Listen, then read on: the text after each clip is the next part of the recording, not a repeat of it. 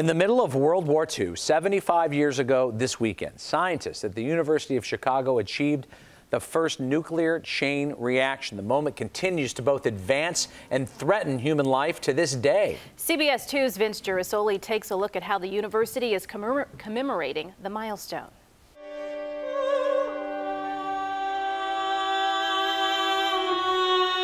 The discovery would change the world forever.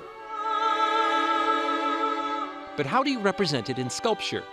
Most ideas aren't simple, and that we should, we all need to struggle to come to terms with what they mean. It's very rare that something is, entirely positive or entirely negative. Or express it in music.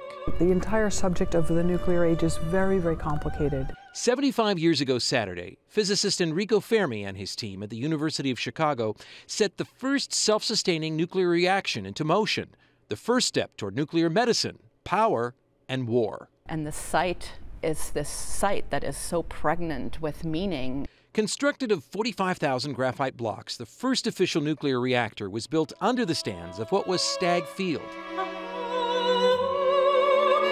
Professor Gusty Reed-Thomas composed a piece for single voice and strings.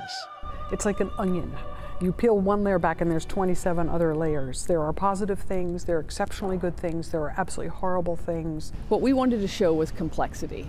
Architect Zoe Prillinger tied together 241 rubber cords and then let them twist apart. Control, which is this area of the bench, and a loss of control. They'll help mark a milestone many still struggle to comprehend.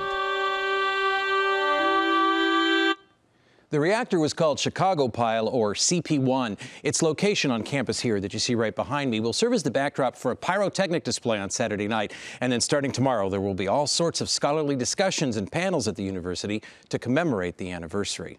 Certainly was a game changer in the history of the world. Yes, it's a complex issue, as she was saying, but Chicago right there at the forefront. It's always interesting to see how researchers contributed. Right, and that landmark moment continues to either celebrate with us or haunt us even today.